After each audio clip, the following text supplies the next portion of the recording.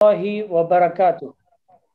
I just recited portion of Surah Mujadila, chapter 58, verse 11, which says, Allah will elevate those who are faithful and given knowledge in high ranks, and Allah is all aware of what you do. This talk is organized by Smart Talk, which was started by a group of like minded people. In fact, like minded friends residing at Muscat, Oman, to share good practices in various topics practiced across the globe. Our speaker today is none other than Brother Dawood Wade, who is a mindset coach, an educationist, and a professional quizzer, an electronic engineer, MA in education, and an MBA. He left his lavish career as a patent attorney in Switzerland, Moscow, and Dubai to work on SDG, Global Goals and Skills Workshops. He authored two books, namely The Education Riddle and The Talk. The Talk is basically a compilation of 25 popular Muslim speakers. He heads an online e-school, Hub Schooling, and an unschool, the Golden Sparrow in Mumbai, India. He loves horses and promises to reply within 48 hours. To connect with him, you can email him at dawood@skyeducation.in. I repeat, dawood@skyeducation.in. Without spending much time, I would like to call upon Brother Dawood. Brother Dawood, please. Jazakallah. Assalamu alaikum wa rahmatullahi wa barakatuh, everybody. And once again, thank you so much for being here. I understand that Oman has, opened the lockdown, and despite that, all of you are here, which is a sign very promising that education is at the core of everybody. Once again, all the organizing team, Shamshir Bhai and rest of the people, brothers Khalid, Shah Jahan, and all of them who I met, I think Oman has a wonderful, distinct culture. I visited Oman a few times for the quizzes and in the Sultan Qaboos auditorium, and I've always found the most generous and the most hospitable of all Arab people, alhamdulillah, are the Omanis. So, and all of you, the rest of the world, I think I should not offend anybody other in other Gulf states or in India, but they say, yeah, biased because speaking, but no, I have maintained this thing. Even if I am speaking on a Riyadh or a Qatar forum, I would always say that Oman is one of my favorite places, Muscat, a favorite city of mine. So thank you once again for being here, and Jazakallah khair. So we praise Allah, Alhamdulillah Rabbil Alameen, Wassalatu Wassalam Rasul al-Kareem, wa ala alihi wa sahbihi. We thank him for the opportunity, for the education that is given us, and how can we take it forward. In the next 45 minutes to an hour that we'll have a conversation with, I would love to tell you few things where education has taken countries, individuals, people to a different level. Hopefully that will help us connect with what we are talking about, the theme of today. And as I share my screen and share that with you, it's called The Promise of Pencil. A very ordinary instrument, a very, very simple piece, something that all of us have grown with. And if I look around with my daughters, there will be a pencil somewhere lying down. And all of us have known HBs and Stedlers, and we have seen, Natraj pencils. When I grew up in Kolkata, we've seen the simple pencil can change the thinking of a person. What is the promise of this? How can we connect it with the deen, the ummah that we are part of? How can we connect with the education system? And I work a lot in the SDG factor. SDG is the United Nations 17 goals, and there is a goal number 4 called quality education. I really believe this promise of pencil can do wonderful work in that SDG. So on that note, alhamdulillah, Jazakallah Shamkir Bhai for the generous introduction. Yes, one of the things that I've seen in my work across the world, wherever little time I could spend in Moscow, in Switzerland, and what I've done is I've just picked up stories from these countries. whichever country I've come across, I've done a lot of work in the American University in Lebanon, in Beirut, in Vice Qatar, some really prestigious work. I did some work with Singapore, the madrasa system in Singapore. I was invited to audit the entire, and believe me, I was absolutely impressed the way they were teaching.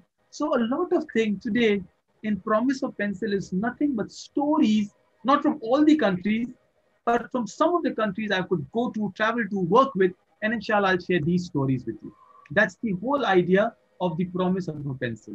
Also, being a professional quizzer and a storyteller for children, I believe people forget statistics, they remember stories. So let's tell each other stories. Let's believe the stories are what will make a difference. And inshallah, it will make a difference in the ummah that we are creating. Well, that my youngest daughter, third of my three daughters, Zainab. And yes, I'm an Avenger fan for all those who are looking at that. No, I work with children. So as much as I like talking to all of you, trust me, I can talk much about the Black Panthers and the Thanos and which moon does Thanos lives in. And I do a lot of science classes based on the Avengers. What is vibranium? Will not go to that country, Wakanda, if anybody is here. But if you do not know where Wakanda is, ask your teenage son or your tween, anybody, your children, they will tell you an entire history of Black Panther. Why I tell it very proudly is if you want to work in education, brothers and sisters, you need to know the language of the teenagers or the youth or even the children. If you understand this, inshallah, you will be in a very, very different program, a different world. So on that note, alhamdulillah, you are free to use your chats, to ask questions, to comment. I love to actually read the comments while the sessions are going on. Alhamdulillah, I just put on a Facebook profile. I just added that we are calling a new term for us in this 2020 called Zoombies. I'm sure you know what Zoom is. We are all doing a Zoom session. And zombie, you know, the Walking Dead kind of people. So we are the Zoombies. Our life revolves around Zoom. My wife calls me the Zoom man. So subhanallah, please use your chat. I've got so used to it. I can do multitasking. At least I can read your chats and I'll ask you quizzes and questions as we go ahead. So there you are. I hope you can hear me well and loud. Let me know if anyone wants to repeat something or clarify. Can I get a couple of yeses on the chat so I know you are with me? Tayyib? And I know the brothers have not switched on their Jazakallah with the caffeine. So I'm seeing a lot of you. Jazakallah, I've seen. Alhamdulillah. So I know people in Oman are not going out in the parks. They're still sitting in the webinar and listening to all of us. Barakallah feek. I can see a lot of yeses now. So I know all of you, alhamdulillah. In. Let me take the first story. And I said, inshallah, it'll be a collection of 4 or 5 stories with you that I want to talk about. The first story in The Promise of a Pencil is a story of something amazing. It's a story about a country I've done most of my work with in Russia. You know, I know I've been to Russia and one of the least friendly countries, trust me. Alhamdulillah, sometimes your nationalism, your patriotism comes in. No offense to anybody else. But when I used to go to Russia and they'll say, you're from Pakistan, and I'll say, no, India, at least my immigration will be easier. So alhamdulillah, I said, I'm proud Indian and I have a lot of friends across the border. But the point is, it's the least friendly country. Perhaps it's in the nature. They are supposed to be, strong. Look at the president there. They're supposed to be like that. But one thing I learned in Moscow was something interesting. What did I learn was there was a Britisher who had come post-Cold War to explain certain things to the Russians. And he said, because I could not speak Russian, I was speaking in English. There was a translator who was translating everything in Russian. And there was a PowerPoint slideshow going on, which will explain everything. And I spoke for 25 minutes. So imagine I'm speaking to you right now. And as he's speaking for 25 minutes, I look at the PowerPoint slide, I look at what I'm speaking, and I realize there's no mismatch. So for the last 20 minutes, what he was speaking was nothing relevant to what was on the PowerPoint slide. And all the students, because they could hear him, they heard him. And when they heard him, they did not stop him. They knew the instructor was wrong. They knew the instructor was doing something, it's like they were aware that he's not speaking the right presentation. And he said, why did you not stop me? 20 minutes I'm speaking and you did not even stop me. And the student said, in Russia, we never interrupt the teacher. Subhanallah. In Russia, we do not. A teacher is the highest level. We do not for any reason stop the teacher. I mean, look at a country which has no religion. It is a communist country, but the respect they have for the ustad. One of the words used for ustad is the murabbi. Murabbi is a loosely translated word we also use in Urdu. If you know, it comes from the same root was a Rabb. Wabil walidain ihsana. Allah uses the word Rabb. That Rabbi Grahuma. Allah is saying that when you get old, have mercy on your parents. The only time Allah has used the word Rabb is for himself and a parents. And then there is a word for a teacher, a Murabbi. Think about it. The respect you give to your teachers, and I know today classes are not easy. Trust me, these Zoom classes are like you are invited to my home. You can see if my daughter runs behind, or if somebody comes in, if my wife comes in and she's not wearing hijab, I'll be embarrassed, or my father walks through. But this is where your akhlaq comes in. Our teachers today, some of them have never used technology in their life, are coming online in your houses. What is the respect we give them? Simple things like muting and putting the videos on. One of the things I say, I'm not asking you to do, but I'm asking our students to do that. This is the lesson I learned. The education lesson I learned, my first lesson, and I worked under a professor called Professor Muradin Kumakau in Moscow, and I learned this. The next thing I learned in Russia, which is interesting, anybody knows what this place is called in Moscow? Please go ahead and tell me. It's a very, very famous place. I'm sure you all heard about it. So like Egypt has a Tahrir Square. What's this place? Or you have Lal Bagh in Delhi, Azad Maidan in Mumbai. Yes, a lot of my friends are from India, Maharashtra and across. What is this place called? It's a very famous landmark in Russia, in Moscow rather. It's the name of a color and a shape. That's the hint I can give you. So as I said, I'll ask a lot of questions. It's some square. What square am I talking about? Anyone? I hope you can see my screen. Now your chats will tell me where I'm talking about. Oh, Jazakallah khair. Yes, it is the red square. Right. So I know somebody who knows Russia at least. Okay. Now, the idea is when I visited Russia and when I went across, one thing I noticed in Russia was everywhere, I saw buildings like these, old buildings made of brick, red brick especially, but each corner of a street had a research institute. At that time, my office was in Dubai, so I used to fly down. And because Russia is right, Moscow is right about Dubai, it's the same 5 hours you fly down, the time zone is same, right? And I saw research institute in every nook and corner of Moscow. And my work was in Moscow Aviation Institute. There was other institute, there was Technology Institute, they so and so. And when I fly back to Dubai, every nook and corner, what do I see? Your guess is as good as mine. I see the malls that I see. The biggest thing in Dubai is the DSF, Dubai Shopping Festival. Imagine a country that does not believe in God, a country that does not believe in any kind of organized religion. The idea of research is so much. And we as an ummah, I'm not blaming anything else, as an ummah where Allah has revealed, Iqra bismi rabbika alladhi khalaq, allazi, and the ayahs come in. And the ayahs, 5 ayahs, Allam al-insana ma'alam yalam. When I read the 5 ayahs, there's goosebump on me. And we have forgotten research. We have forgotten education. And that is, I'm not saying, sisters, especially, that shopping is haram, DSF is good, go ahead, enjoy it. Please do it. There are some good deals. Now you'll have Amazon shopping coming up in the New Year holidays. But my perspective changed when I went to Russia. And that is the day I learned what education can do. And that is the first lesson we're talking about. Every pencil needs a sharpener. Our children are like those pencils, raw, uncut. You have to give them the right tools. A sharpener is a tool. You cannot work without tool. If you do not improve your tool, Stephen Covey says sharpening the saw, right? If your education institute, if your online classes are not better, not smarter, your teachers are not trained, there is nothing that your child can do. And this is one lesson that we talk about. You have to put an effort to make your education better. And that is exactly what we expect from Iman, isn't it? Iman is a verb. So is Talim. The ability to gain knowledge is a verb. You can't say, oh, I'm a Muslim, but you're not walking to the masajid. You're not doing an action. You're not doing wudu. That is not acceptable. So this is the lesson that I learned from. Action is required. Otherwise, we have compiled knowledge, but if you don't implement it, it's of no use. There's a lovely story of Imam al-Ghazali, supposed to be one of a great scholar. He said something so interesting, Imam Ghazali. He said that one of the best lessons I had was from a highway robber. A thief giving a lesson to Imam Ghazali, how is that possible? Imam Ghazali said, I was one day traveling with loads of everything. He was moving from one city to another, and it was very dark night, and a group of highway robbers come and attack him.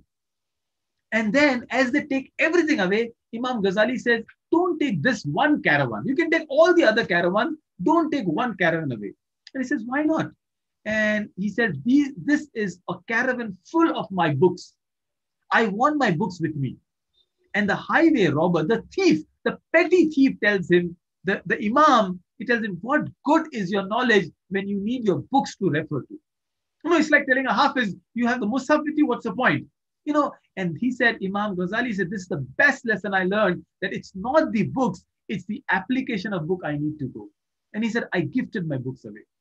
Trust me, I don't have such an envious collection as Imam Ghazali, but one thing I did in my life, in Bombay, I think, mashallah, now some of the brothers who live here, our houses are not huge, alhamdulillah. Our hearts are, inshallah, I hope so, right? But our houses, the best thing I could do is gift my books away. And trust me, I feel liberated. I still have my bookshelf with me, but somebody comes my home, I am no more holding my books away.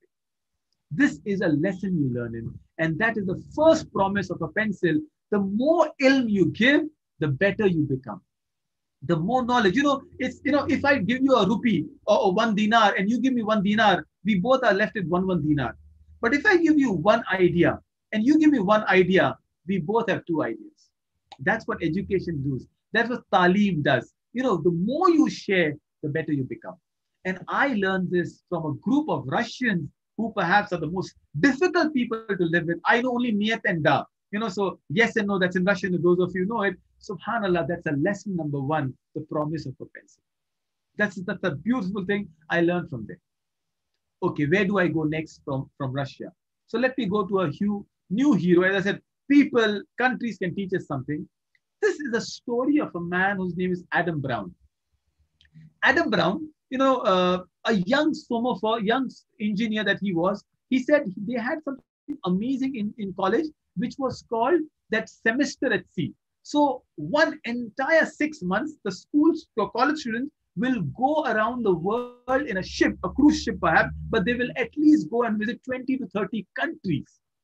He said, I visited India, or was it Bangladesh? So one of the 2 countries, but Bangladesh, Dhaka is a port. And he said, as I was talking on the streets of Dhaka, I met a street urchin, a beggar, a small boy. And I asked him, what do you want? This is an American who comes in and he has a lot of money with him. He has a free gift, a backpack, whatever.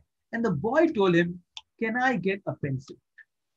And Adam said, it changed my perspective. The title of the workshop is from the book that Adam has written. It says that how one request of a pencil changed my thinking. This little child in the streets of Dhaka wanted a pencil of everything else. He said, something we don't even care about, you throw them all around. Our children want pencil boxes, and we have 10 and we get 1 more. And he said, how can a pencil change? And Adam left a very lavish career and he started traveling across, especially in Africa, where his only purpose was setting up schools. And I will come to why this is so relevant as an ummah we are talking about. Subhanallah, he's done so much of work in Chad, in Nigeria, in Sudan. And then he went to the closer continent of America, the South America. He went to Argentina. He was working in Buenos Aires. He went to Brazil. He went to Uruguay. He went to Peru, Colombia. And he said, the most fulfilling work I had, he started an organization called Room to Read. What he did basically, the idea of, he said, all I have to do is set up a library. The focus on reading. Again, Iqra comes in. Iqra bismi rabbika alladhi khalaq. The very idea, خلق الإنسان من علق اقرأ وربك الأكرم الذي علم بالقلم علم الإنسان ما لم يعلم. The idea of kalam, the idea of pen that Allah is speaking about is the idea, the ummah. In Canada, they say there is 0% illiteracy. So everyone's literate. I can only say that of Kerala, mashallah, and I saw some of the brothers from Kannur and other places, alhamdulillah. But the idea is when Canada says 0% illiteracy, they mean digital literacy also, not just reading and writing. It is about knowing how to use a computer. Imagine, as an ummah, the ummah which is supposed to read, we are the most illiterate ummah in the world. The amount of books being lended in our libraries is comparatively poorer than China, Australia, Brazil, Colombia, and across. I am not even talking about Europe across. Why? Because we have not introduced reading as a culture. Room to read. The first library in the world to me was Ghar Hira. Rasulullah Sallallahu Alaihi Wasallam was such he was always away from the society until the Iqra came. It changed his life. How and what are we doing today? Brothers and sisters, all I'm asking you now is tell me the name of one book your child is reading. I'll be proud if there are books around your house. It is said that whatever is around your house, a small tip as a mindset coach I can give you is picked up. So, you have a lot of chocolates, there will be a lot of obesity in your house.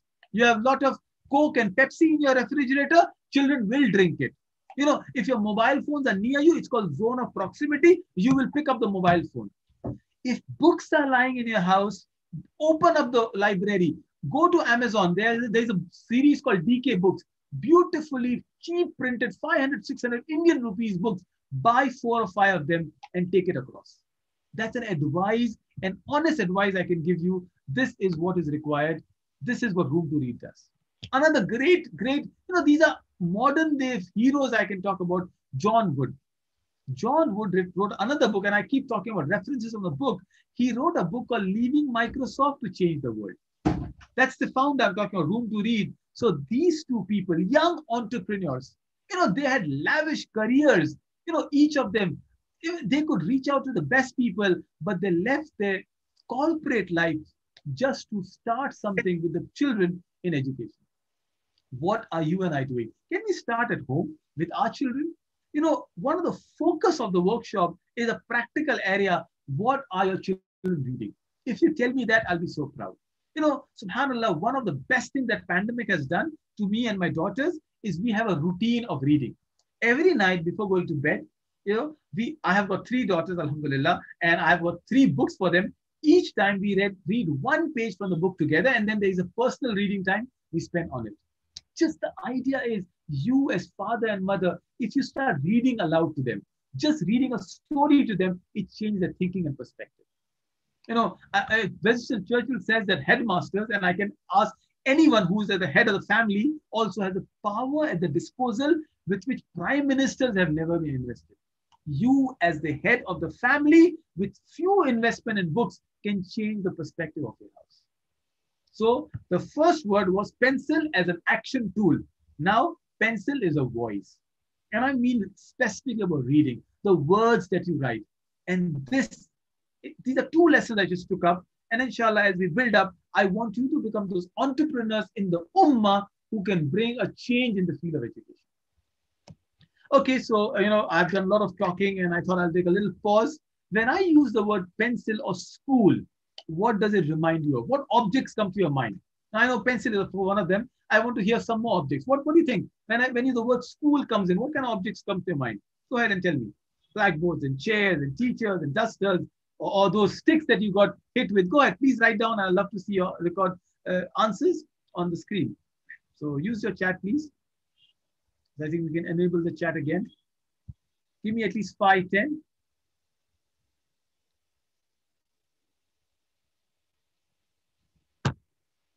Okay.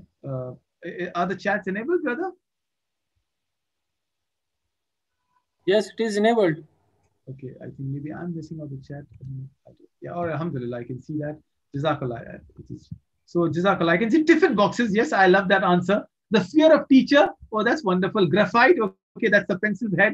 Alhamdulillah. Uniform. That's beautiful. I think I missed out when classroom. Alhamdulillah. Alhamdulillah. I can see some board knowledge. Yes, absolutely. Color pencils. There's a research done, and this is the beautiful research that I can hear. Friends. Oh, absolutely. Some of the worst friends you made in school, and you still have them because you can't get rid of bad habits, isn't it? Yes, subhanallah. But the most beautiful thing is all of us are nostalgic. Mischief, yes. I don't know how much you are, Brother Ahmed, but I'm sure we all had some great fun. And school was a time, chalk and drawings and library and dusters, PT classes that we loved to bunk all the time, or the only classes we enjoyed, tiffin boxes, poking others. Brother Shamshir said that, were you being bullied or you bullied others, Shamshir? But tell me later at the end of the session. Music classes, art and craft, benches, wonderful. the memories that we are evoking. Oh, assembly. Who can forget that morning dreadful assembly? And especially if you are the school leader, then you have to let the pledge of oath. All Indians are my brothers and sisters. We young people hated that sign. It is so amazing when you think about all of it. Education does that. We all are so nostalgic. The memories of a school is still there. What memories can we give to them? Today is the new normal, isn't it? We have changed the world. Are we creating enough memories again? That's the key that we're talking about. Thank you so much. I love the way you all are interacting, and I'm happy to see that. And I can see some more points coming in. Yes, Firoz bhai, I can see a lot of pointers there. Sis Fatima says sharing and caring. Class monitors, yeah. And we hated if somebody else was a monitor who gave a name to the teachers or wrote them on the blackboard. But see, your memories are coming through. Are we creating enough memories for our children? This year was tough. And my prediction, and as we look at the education board, this entire academic year until Ramadan, you're going to do online. Are we creating new opportunities online for children? Let's take another pandemic of a different kind some years back. So I'm taking you from different countries. We went to Russia, then we went to United States where we had these entrepreneurs, and now we're coming to a small European country, Poland. What's special about Poland? Because Poland was always been the country. You see, the neighbor is Germany, not a very good neighbor to have, at least when Hitler and Nazis were all there. And then there was this Russian cold iron mountains out there. Poland was always a difficult country to live in. SubhanAllah, one thing that Poland did amazing is they always valued the education. They always believed no matter what happened, you cannot compromise on education. So when they were, even before when the Aryan supremacy and the Nazis theory were going on, Poland started what is called the underground universities. What do you mean by underground university? These were shifting universities. They did not have proper universities out there. And they started a program where they will teach children after dark, in small shallows, in garages, in gardens, and wherever they can, but they'll not compromise on education. Today, in fact, if you look at the countries, perhaps one of the best country in terms of per capita people winning Nobel Prizes is Poland. It is in language, it is in science, it is in all the fields where the physics and the chemistry that and Poland is leading in winning Nobel Prizes. So what has Poland done separately? Poland, with Warsaw as the capital, did these universities. At some point, they were called the floating universities. Why floating? Because they were never at the same place. They were always being shifted. And especially when women were not allowed to learn. SubhanAllah, there was always this whole thing that women are not allowed to study. The best place for the girls to study was in the floating universities in Poland. Can you tell me anybody who actually, came out from Poland, a very, very famous woman scientist? Come on, go ahead. Let me quiz you on your GK now. A name of a lady who has not won one but two Nobel Prizes. She is from Poland. Who am I talking about? Let me see. Go ahead. Come on. You can Google it if you want to. I'm okay with online learning like that. MashaAllah. Ayman says that. Alhamdulillah. Yes, absolutely. It's Marie Curie. You see, Pope, by the way, was a part. John Pope, current Pope, the one before him, he was a part of the underground floating universities of Poland. And what am I talking about is this. I'll come to Marie Curie in a while, but something very similar happened in Dar al-Arqam in Makkah. When the opportunities to learn, to go, to seek knowledge, to grow in your iman is not there, you create those opportunities. In the small house, perhaps smaller than a room that you're sitting in and watching this webinar, in your air-conditioned houses, this was a place where the Sahabas, the beginning batch of the Sahabas, would sit in a candlelit when a wahi would come in and they say, this is the first ilm, this is the first knowledge came in. When I'm coming from Poland to Makkah, because the synergies are there, the ummah that invested in education has always been a successful ummah. In our case, we gave a case study of Poland, where Poland today has a per capita Nobel Prize, the highest in the world, because they invested, they did not compromise in the education. This is the lady we're talking about, Marie Curie or Madame Curie. She has won 2 Nobel Prizes. Of course, she was exposed to the harmful X-rays, but she taught the world that your women education cannot be compromised. SubhanAllah, think of it. This is another SDG goal number 5, gender equality. She is the one who invented this radium, and that is the exposure she had. There is an element in the periodic table named after her called the polonium and the curium, two elements in in the entire Mendeleev's periodic table named after her, what are we learning from them? Sometimes we think, what about our girls? Trust me, your girls are the leaders of the ummah. If you do not train and teach your girls, perhaps we are doing injustice to the words that Allah gave. From Surah Nisa to the Hadith al-If, to the great leaders that we had. Subhanallah, Jazakallah. 18 Nobel Prizes, Brother Abdul Majid. Brilliant. I love the statistics. Okay, so here is another quiz for you. Tell me the name of the most famous nurse in the world. Go ahead. Especially in the corona and the COVID, a lot of doctors and this, so I want a quick answer. The most famous, you have learned in your school. Yes, Jazakallah, you have learned in your school. Can I have quick answers? I've got the right answer, absolutely, isn't it? Brilliant, brilliant. I love the way you're interacting, even if it's wrong, right? Don't worry, sometimes it's okay to be wrong. So in a school, that's what we've learned, right? The lady with the lamp, Florence Nightingale, or Mother Teresa, yeah? the saint of the poor. That's what we've learned. And subhanAllah, she's right. They have done some great work. And I respect, as much as I respect the French lady or the Croatian Indian lady, Mother Teresa, and I have great respect for them. I was born in Kolkata, by the way. But sometimes we forget our own narratives. We forget our own stories. We forget our own history. There is a lady by the name of Rufaida al-Ansari. Maybe we do not know. Rufaida al-Ansari is a Sahabiya. She was the first nurse recognized, not by anyone else, but the University of Ireland. There is a national annual award given every year in the name of the Best Nurse Rufaida Award. Imagine, she was the nurse that Rasulullah Sallallahu Alaihi Wasallam gave responsibility to go and tend to the injured in Badr.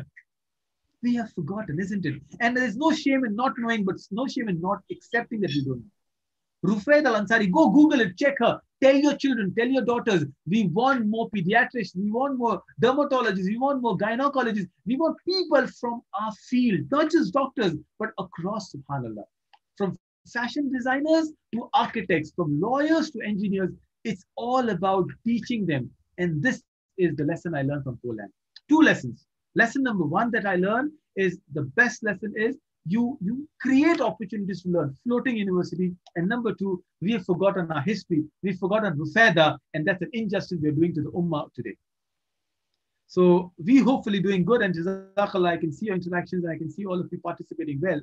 Let me take you to the 4th story. Perhaps the last story in the sequence, and then we'll open up some discussion of what we can immediately do.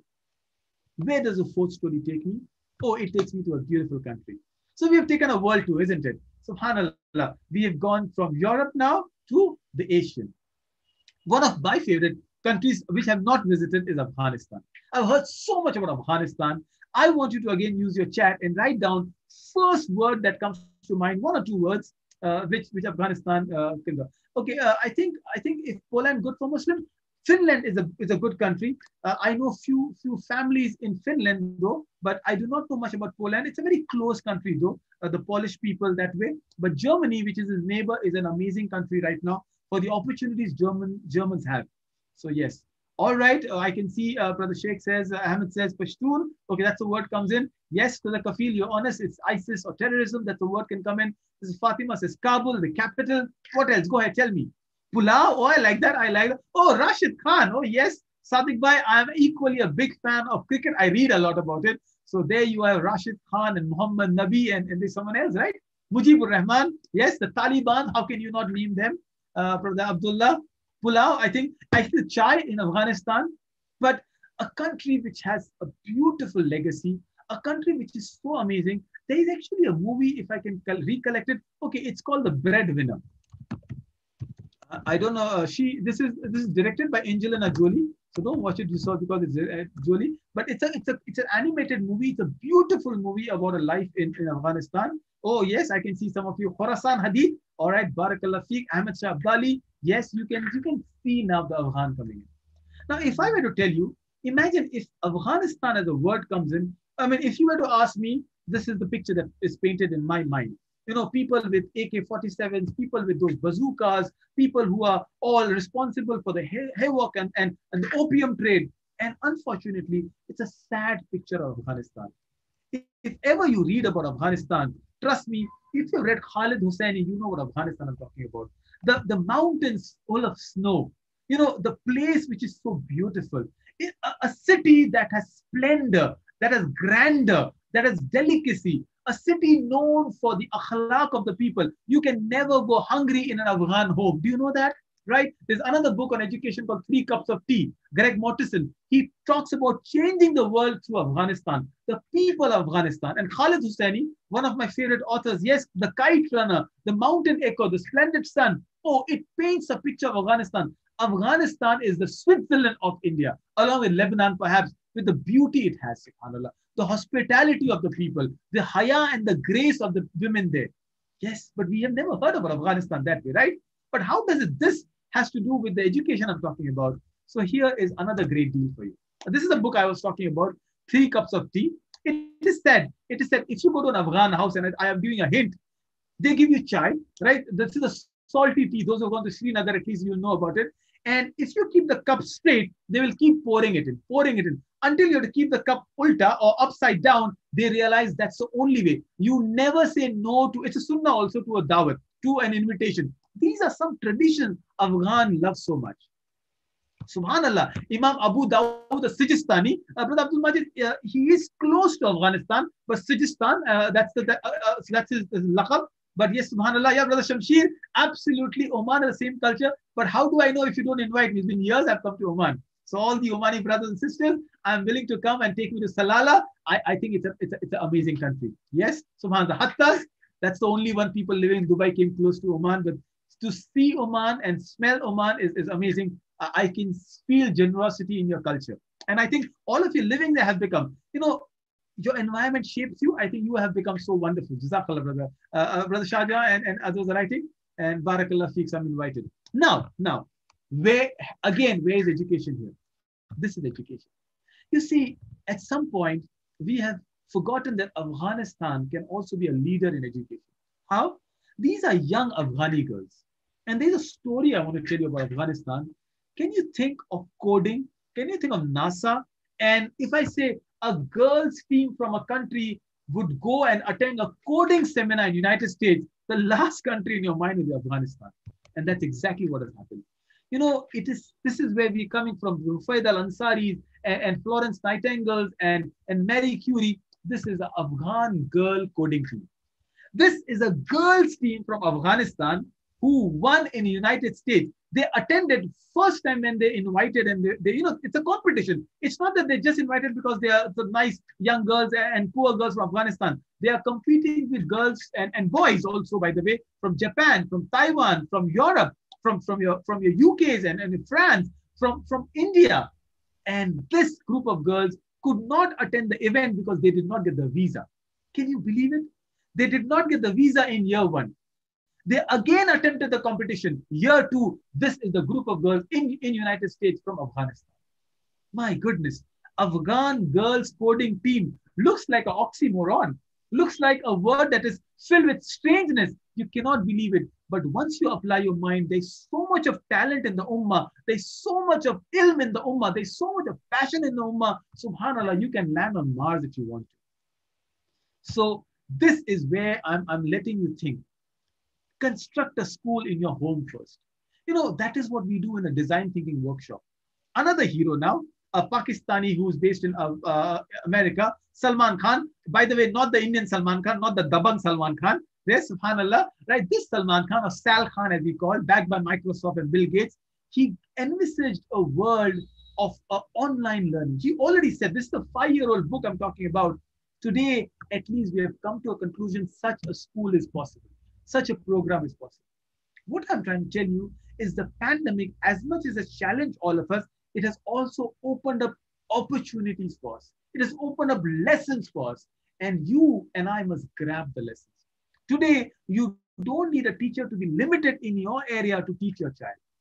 Subhanallah, my children and the ones I teach are getting a Helen O'Grady arts and drama teacher from a different city because the pandemic has opened the opportunity. They are learning German. And I said, that's a language I'm very proud of. And all the Ertugrul fans out there, you want to study the history of the Ottomans and Turk, German is the language. They had alliance, the Ottoman Empire had alliance with Germany. Most of the books about Turks and Ottoman and Ertugrul Ghazi are written in German. So they are learning the first few beginner stage of German. There are life skill classes that can you do without sitting. You know, subhanAllah, I'm addressing you in Muscat and all over the world. If it was a live class, I had to come down, get the visa. I would still love to come down, because the only problem I have online is I cannot still get your hospitality and the biryanis and the shish kebab that is happening. But inshallah, that also happens. But education cannot wait. Education, you know, we are as an ummah, we are already slow because we are standing still. You want to lie down?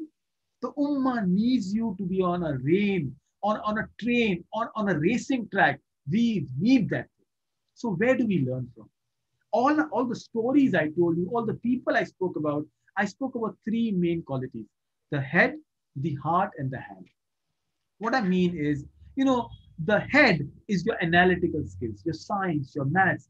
Subhanallah, I have seen teachers do magnet experiment, electricity experiment far better in online than in real life.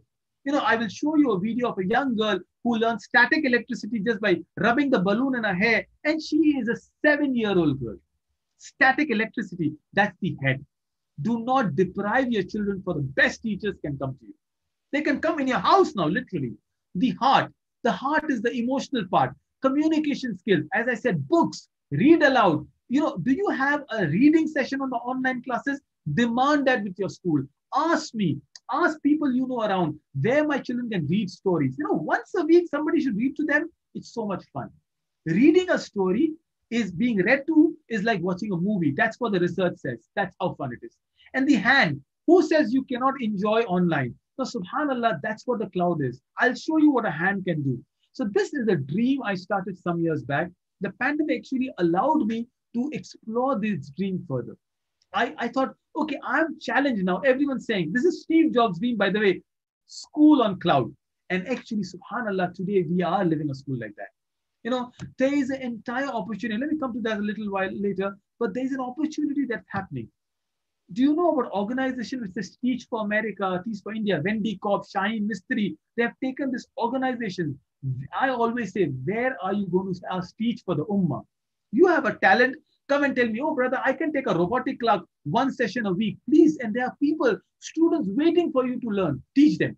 Entrepreneurship, tell them I can do business studies. I'm a successful businessman. I will take a class. Or you can teach life skills, science, math. You can tell them your story and they will learn from you. This is what the ummah needs. It's a collective effort, and that is what I'm asking you to do. You know, the opportunity you have until the online classes are on, and I think this is the new normal. Look at Coursera, look at Udemy, look at Unacademy, look at Elon Musk says that today any MBA in Stanford is a waste of time. Come and learn in the institute itself. Apprenticeship, skills over certificate. That's what I'm inviting you to.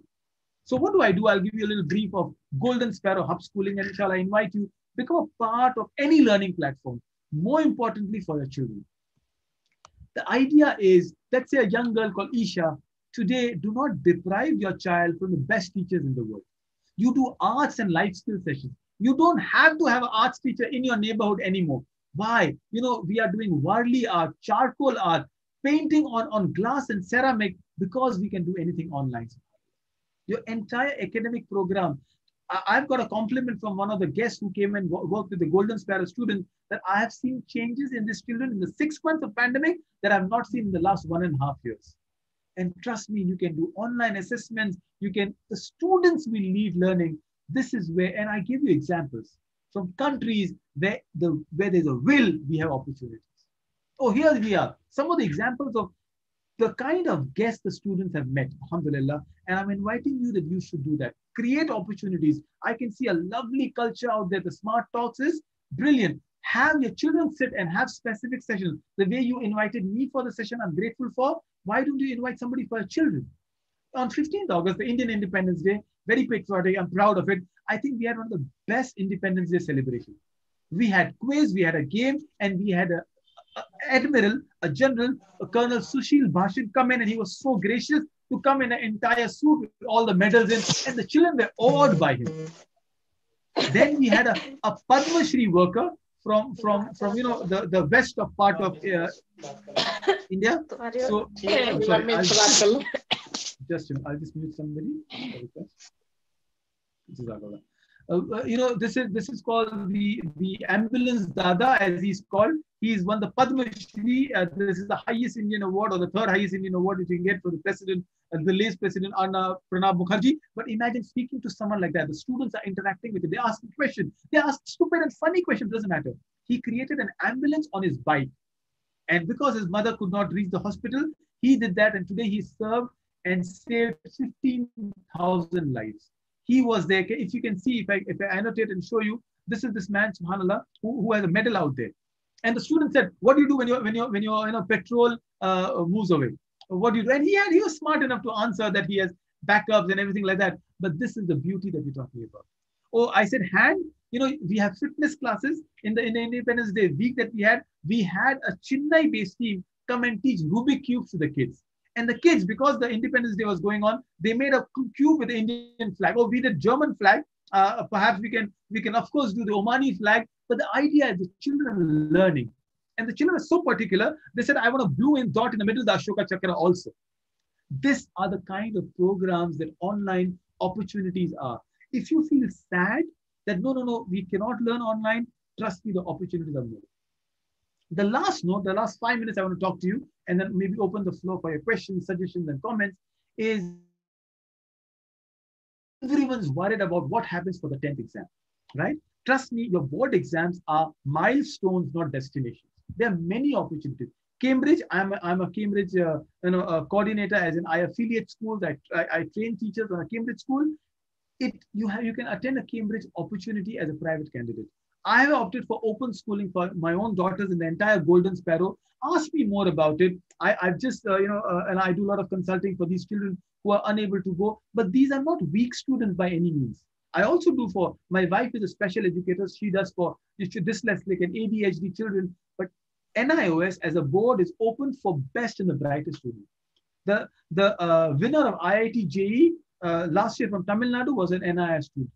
The program that you have is opportunities are available everywhere. You have open opportunities. I'm inviting you to explore those opportunities. You have my email, my phone number. Please WhatsApp me. I'm always available. But the real team is the brothers who have organized this. I would invite you to take education the way it is.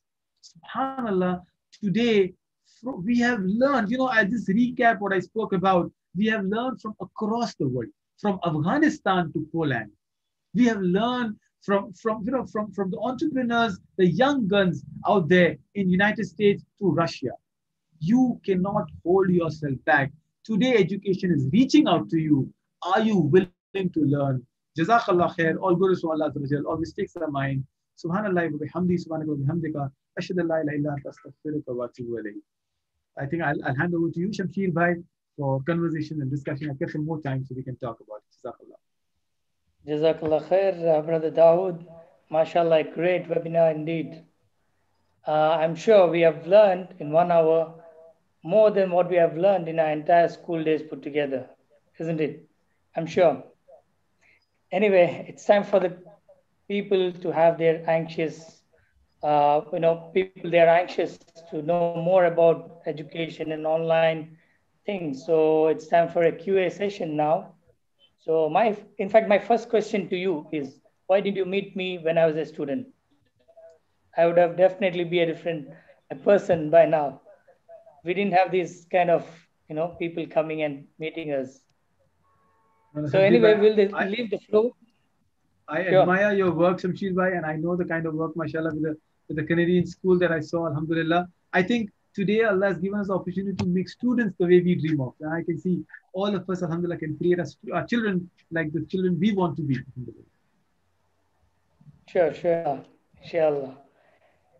So if anybody would like to post their questions in the chat box, that's fine for us. If you're speaking on the mic, that's also fine for us.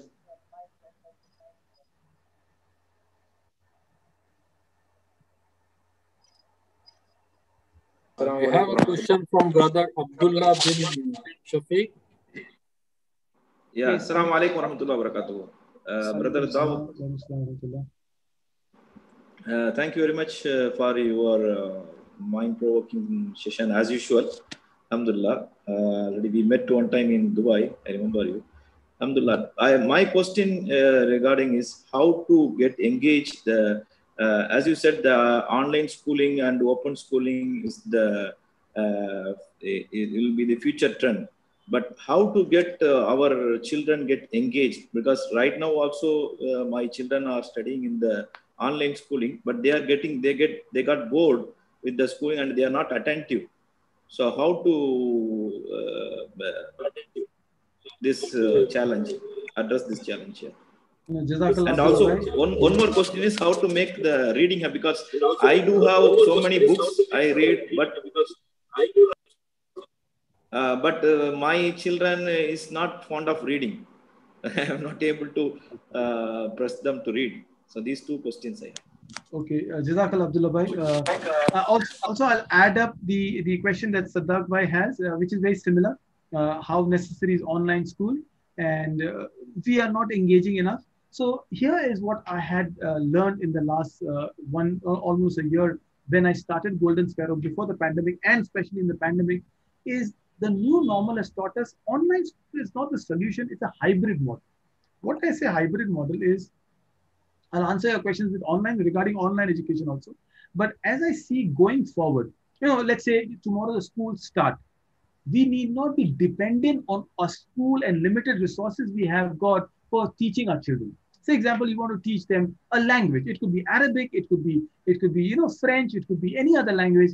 Now, because of course you all will have a better access to Arabic, we're living in the Gulf, but sometimes we don't. What happens is, I am proposing, and I have been advocating it since, Alhamdulillah, I read this book by Shail Khan, that the hybrid model is the best model.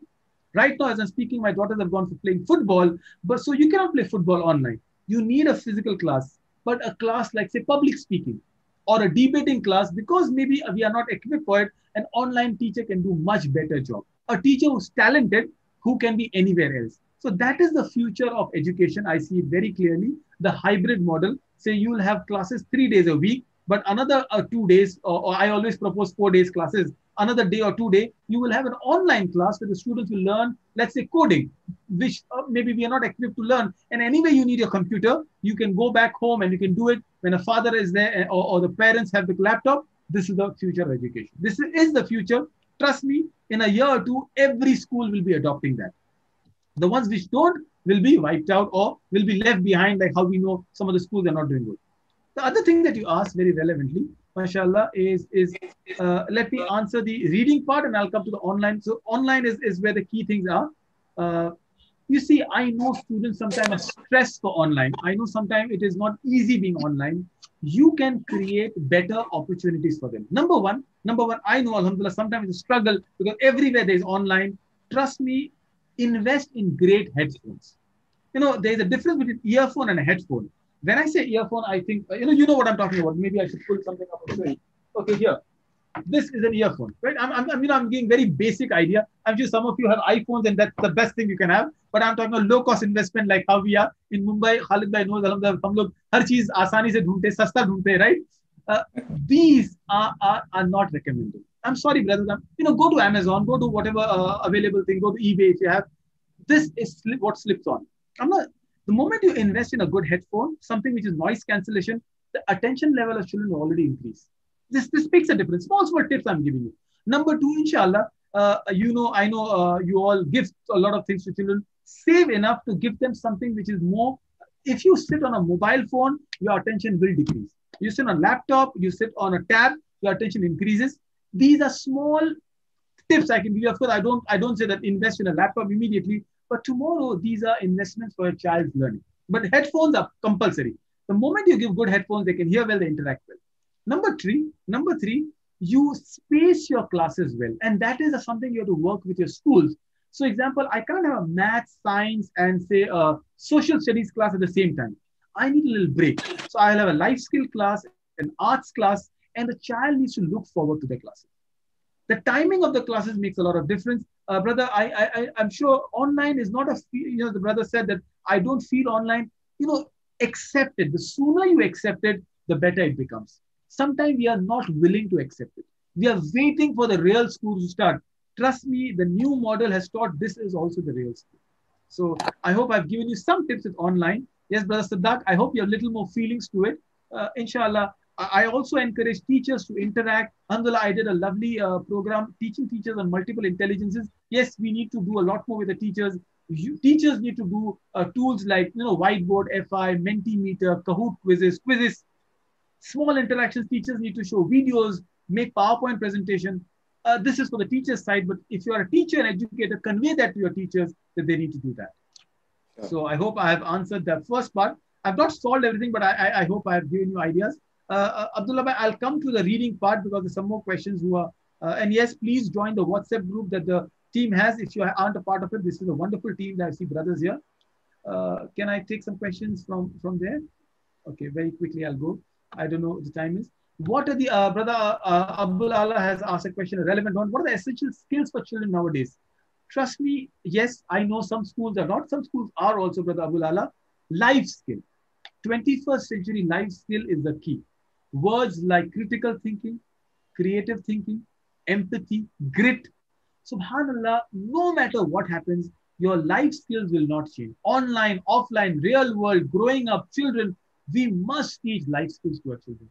You are failing or you're doing injustice if you're not. See, today, accepting it is a life skill. No, there are two kind of people in the new normal. One who are sulking. Business अच्छा नहीं हो रहा है, problem है, school अच्छी नहीं हो रही है, Wi-Fi सही नहीं है, and we always complain. And the language you use yourself, imagine if I come to you and say, brother, my life is not good. What will you tell me? Boy, jump from the building? You won't tell that to me. But when you talk to yourself, you talk a negative language. Imagine, हम अपने आप से कितनी कराहियत से, कितने अफसोस से बात करते हैं. We speak such a negative language with each other. So that is a mental space. We are not teaching mental health. We are not teaching anger issues. We are not teaching issues like depression and life skills. So these are two skills you must have in your classes.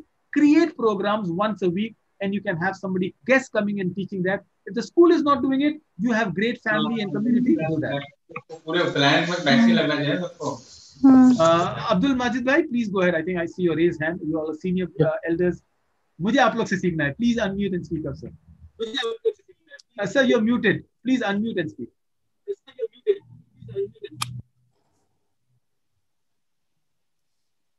Brother Ghulam, your voice is not... Yeah. Can you hear me? Yes, I can hear you. Again, muted.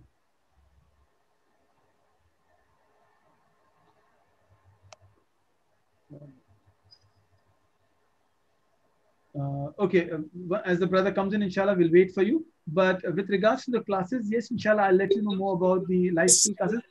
I've done some few courses on life skill. And can you hear me? Yes, go ahead, please. Yes, I said, Jazakallah khair, Brother Dawood, for your insight and the presentation on the academic aspect of children's studies, children's education. I just have one concern and one comment that there is nothing you have talked about or you have said anything about the religious aspect of the children's development, like teaching of the Quran and their memorization of the Quran. I think it should be the basis for the children, being Muslims, okay? And you haven't said anything or we haven't talked about that. So this should, as a comment and my remark, that this should be the core part wherein we should then build on the academic development.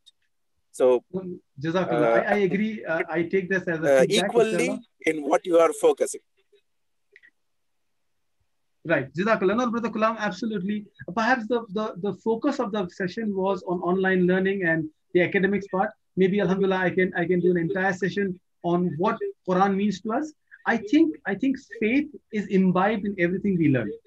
As we talk about it, we spoke about the lessons that Allah has given through Iqra.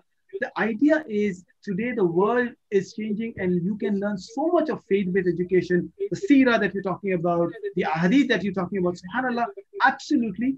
You integrate them as a part of your learning. Online Quran, mashallah, I think my daughter became a hafiz in the pandemic, alhamdulillah, this Ramadan. So I realized that she's become better with a teacher because of the online classes than with the physical class. So by Allah's grace, Utilize the talent. You have got scholars and people who can give webinars. Make sure that they're part of it. But the key here is integrate that as a lesson that you have. I see when I say life skill, subhanallah, I see Sira is a complete life skill in itself. Teach them the Sira, teach them the biographies. As a gift, give them the biographies of Khalid and Umar. Yes, included as a part of it. The focus of the webinar was not such, but to me, yes, our hearts are so much for it. So I take your feedback very, very sportingly, and yes, I agree with it. It should be part of what we do. It's a narrative, absolutely. Abdul Majid sir, please go ahead. Please go ahead. I can see you raising your hand, but your voice is muted, sir.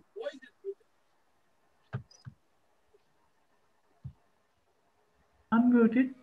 Now, yes, please. Okay, sir. Assalamu alaikum wa rahmatullah. Thank you very much for your informative information, and you're insisting and you are telling us the importance of online education. My question is a little bit different. That is that my younger daughter, she is studying online. You know, in online, they have about 15 to 17 candidate or student there, you know. For teacher is very difficult. If you tell the teacher one subject, this is out of 14 or 17 students, suppose 1 or 2, 3 children, they are unable to understand the topic. So internet is very difficult to trace out what are their problem, you know. At least in class, teacher can go each student to ask them what is their problem. Tell me what are the solutions for that. Okay, I'll take your question, Abdul Majid Sahab, and also the comment that Sister Afishka said very correctly, that the students don't open up in front of the family members while participating online from home, but they're very friendly. A teacher has to be equipped with the technology. You know, today our online tools are, you know, I keep saying that online learning is not the same as offline. I can't open a book and teach the way I teach in an online learning. Please make use of systems like breakout rooms. So a very simple concept in Zoom. Most of us now, if we are aware of it, if we use it, we are familiar. Breakout rooms makes you, like, if you have, alhamdulillah, a sizable number of people here, we can divide it to breakout rooms, say 50 people can be 25 each. And it could be in 4 breakout rooms of 15 each or 12 each. And suddenly your interaction is more precise, more focused, and then you bring everybody back. I'm a strong proponent of using these tools as we go ahead. When I ask you your feedback, I can always use a Mentimeter that you write down. Every student may not open up the way you and I open up. See, like example now, mashallah, some of you are very conveniently, opening your cameras and speaking to me. Some of you are very shy. Your cameras are always off. You are more happy chatting it. So, alhamdulillah, as a teacher, if I'm considering my teacher here, I'm using different resources. I'm reading the chat. I'm listening to you. I'm working on my PowerPoint presentation. A good teacher has to equip themselves, which is what we do. Trust me, today's children are not shy with technology. They are just not accepting it because we are not willing to let them experiment. Today's children, you know, I think one thing I have learned from Netflix is children are becoming better readers because they're reading the subtitles. You see, they otherwise would not read, but if they are watching a series of their own and they can't understand, they're reading subtitles so fast the English is improving. SubhanAllah, the world is changing, the learning methods have changed. You read more on WhatsApp than you read in books. Strange, isn't it? But we do that. So yes, I will share some books absolutely if you want to. That's something of a personal favorite. I can actually email the list to Brother Shamsheer and he can email to everyone in the group. So on the book note, there was a question Abdullah Bhai asked on reading. All I'm requesting, and I said, have you created mini libraries in your home? You know, like we buy shoes or buy handbags or clothes. Sometimes we don't even use them. Invest in books. Nassim Talib, the author of the book called Black Swan, says anti-library. He said, we end up buying books we never read, but they'll still benefit you. So my recommendation is buy a lot of books. These are some beautiful color books, child's first encyclopedia or books on a subject that a child is interested in. My daughter is a big time science fan. So I've picked up a lot of science books and it's all lying in the house. I know she'll pick up. Even a book like Geronimo Stilton, some people are not very if you're not familiar with, it's a book of a mouse, right? Geronimo, but it's a very good book with language. I don't recommend wimping it so much, but if your child reads it, at least they're picking up the books. As Brother Ghulam rightly said, make sure you also have some beautiful books in Sira. You know, if you can start with, there's a book, Icon Network, ICO, has an entire Sira book. Yusuf Islam has written a book called, what is it? On Sira itself. Ahmad Ben Dofa has a book called A Day with the Prophet. These are books you should read about. You know, some of the elders, I recommend a book called Enjoy Your Life by Sheikh Muhammad Al-Arifi. Trust me, one of my most favorite book you've got. You can pick up a book. Good Words has a lot of colorful books on the Prophet stories. The more you read, the more you buy them, your children will pick it up. So there we are. I over to the admins and Shamsheer Bhai. If I've missed out any question, you can read out. Hopefully. Yeah, actually, to be frank with you, we have to close in few minutes. I know many people are excited and things like that. So just in the interest of time, so we can have a hard stop after 5 minutes, let's say. So if you have any questions within 5 minutes. Brother Ghulam has one more question, I sense. He's raised his hand. Brother Ghulam. Yes, sir. Jazakallah khair. Just one concern and one question. We are talking about coding and new technologies for children. So what would be the age that we should be, shouldn't there be an age related to everything? I mean, how would it be feasible for a 7-year-old or an 8-year-old or a 9-year-old to push him in or introduce him to coding and artificial intelligence or such new technologies, you know, that keeps you that absorb you so much in them. And I think children, being children as they are, and when the parents they tell them do this, I mean, small children, they wouldn't say no, I don't want to do this, I don't like this, but they would be in a pressure state. And in introducing them to such technologies, I think we should consider the age group of children to what we introduce them to. Your comments and remarks, Brother Dawood. Okay, no, Jazakallah again. I like the insightful comments. I think if you ask White Hat Junior, the company that just got acquired by Baiju, when to start coding, they will say before in the pregnancy itself. Subhanallah. You know, I am really amazed at the way they're marketing things, and I'm not absolutely a fan of this coding. But no, I never use coding as an early stage. I think sometimes we hear what we want to hear. I always insist on reading books. Perhaps, yes, there's a time and place for everything. There's a time for coding also. I'm not saying that you should not, but it's not now. It's not at the time where I keep insisting it's the life skills that you introduce. Public speaking, creative thinking. Make your children thinkers, make your children empathetic, interpersonal relationship. There are 10 life skills United Nations says, and I focus a lot on that, interpersonal learner is nothing but how do you interact with people. Sometimes children cannot make an eye contact. You know, subhanAllah, if you have to meet a physical person, you always shake hands. This is a deen. It has taught you interpersonal skills. Subhanallah, these are what we need to learn. The etiquettes. I always say ilm without akhlaq is no ilm at all, right? A world-class education without world-class manners will give you world-class criminals. That's it. You know a lot of people in India and across, I've seen people, subhanallah. So ilm is all but akhlaq. What's the akhlaq? The teacher tells them, and I've seen 7-year-olds and 6-year-olds know how to mute and unmute themselves. That's an akhlaq. They raise their hand. You know, there's an emoticon reaction. If I want, I will put a hands up like this. And they raise their hand. This is knowledge. This is online knowledge, but this is knowledge. Of course, there is a time for ICT. Computers are very important. So is artificial intelligence and robotics. But more importantly is that algorithms and analytical learning.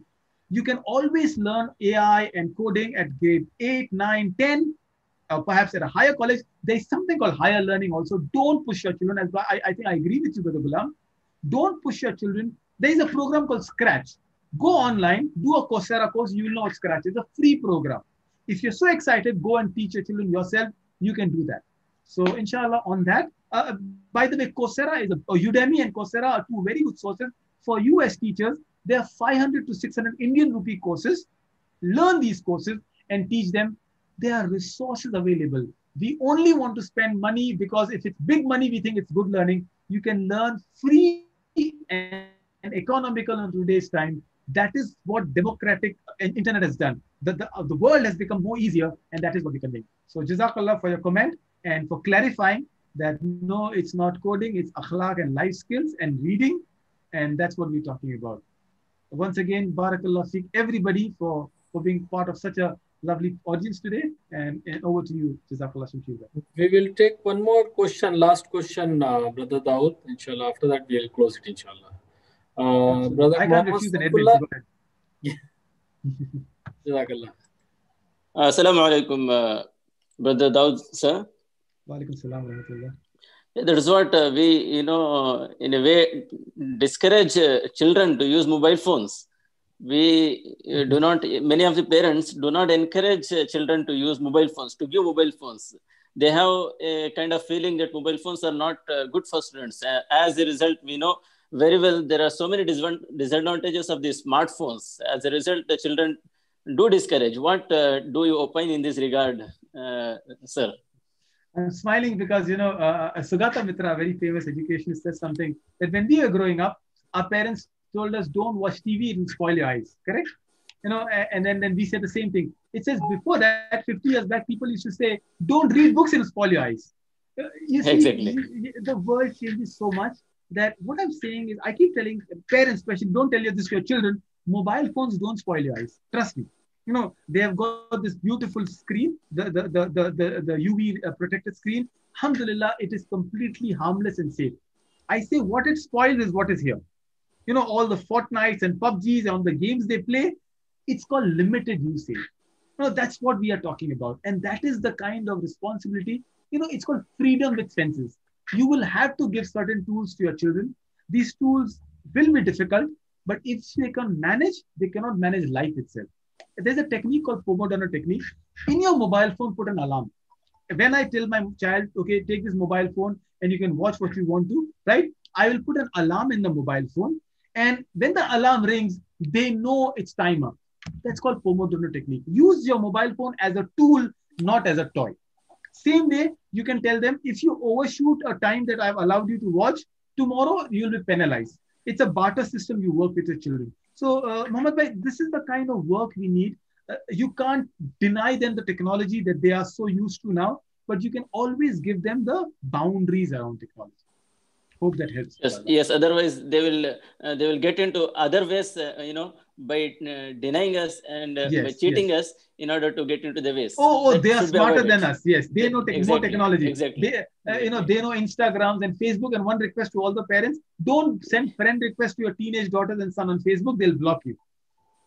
Yes. Jazakallah. Barakallah.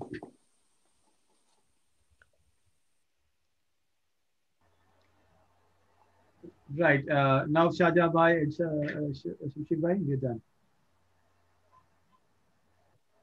So, Jazakallah khair for your wonderful session. MashaAllah, it was indeed very, very knowledgeable for us. And, we all also, apart from being a knowledgeable person, MashaAllah, you are very humble, and the way you have taught us like students. So it was very, very interesting for us. So having said this, I have to have a hard stop because tomorrow is a working day for many of the people here. So thank you very much. As much as we want to continue, but I have to say a hard stop here. So thank you, Jazakallah khair, for all your time and efforts, and especially in these difficult times. Your schedule is very tight, and you have agreed to give your inputs to us. So we really appreciate all your efforts, and thanks again. Jazakallah khair.